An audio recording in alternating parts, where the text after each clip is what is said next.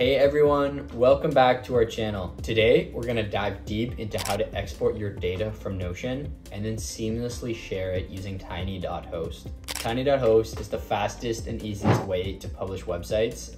And now, let's get started. As we all know, Notion is a high-powered productivity app that lets you organize, plan, and create. From note-taking to database management, Notion has you covered.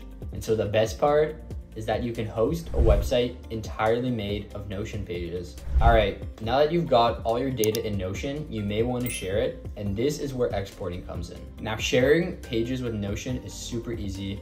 All you have to do is visit the page that you want to share, and then navigate to the share button, and then you're good to go. But if you want to go beyond simple sharing, Notion offers several export features. Let's dive into them. From the ellipsis menu on the top right of your page, hit the export option. Here you can select options ranging from PDF to HTML or just Markdown and CSV. Let's export as HTML to create a proper website.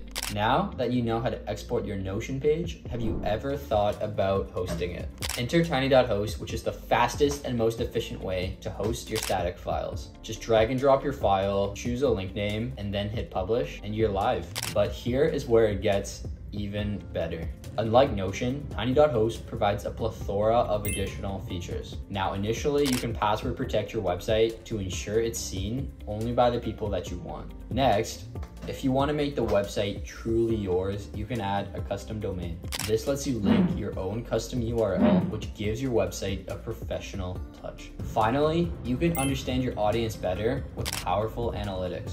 This lets you track your visitors, see where they're coming from, and how they interact with your content.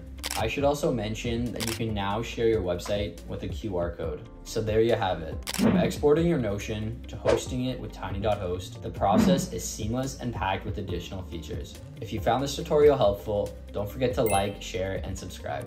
And if you have any questions, just make sure to drop them in the comments below. Thanks for watching. See you in the next video.